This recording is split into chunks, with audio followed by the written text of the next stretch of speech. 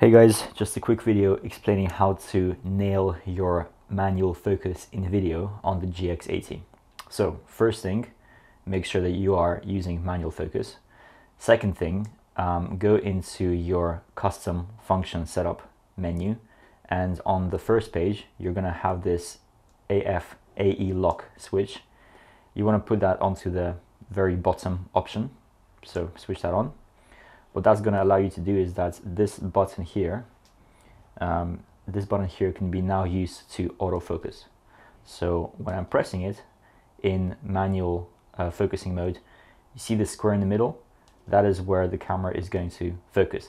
However, this is not enough because you can still miss focus even when you're doing this technique. So what you need to do next is this button over here on the left wheel, that is going to bring up your focusing square. When you press the menu button here in the middle, it's going to enlarge this, right? And then with the shutter control over here, you can crop in or crop out to see what is in your picture. And this way you can move around and you can focus exactly on where you want the lens to focus. Right here we have some beautifully dying flowers. Looks very cinematic.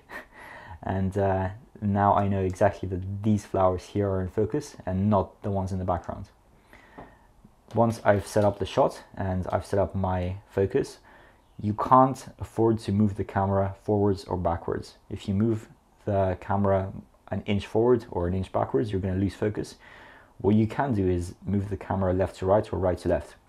So once I have my focus nailed, it has to be also like, you have to basically set up your composition before you set up your focus, because if you set up your focus first and then you start recomposing your shot, you're going to lose focus. So now we're good to record, and we have our subject or our item in focus, whatever.